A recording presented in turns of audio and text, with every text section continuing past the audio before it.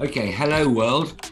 I'm Tim Smit from the Eden Project in the far southwest of Britain, in a county called Cornwall, and I've been asked to have a rant for probably 2.5 to 3 minutes about what I think we could all do to change the world. As you walk the streets, smile at people. You have no idea whether the person you are smiling at was off to jump off a bridge or was going to do something and get really angry. And your life-affirming smile, or even a good day or a good afternoon or a good night, depending on where it is, could actually be life or death. Just imagine the excitement that every time you smile, it could be a life or death moment. And at the very worst, it is just life-affirming.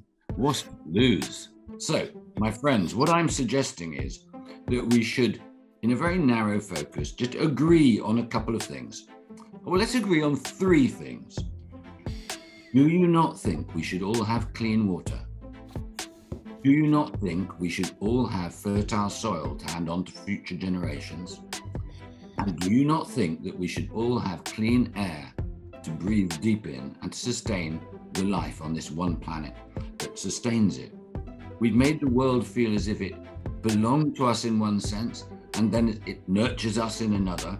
And we could start a movement where we actually smile and think, you know, that Homo sapiens, they're not bad, you know. I know they're a bit arrogant calling themselves sapiens, so wise, we've named ourselves twice. But if we forgive them for that, I think they've got a chance. So let's sign up to that.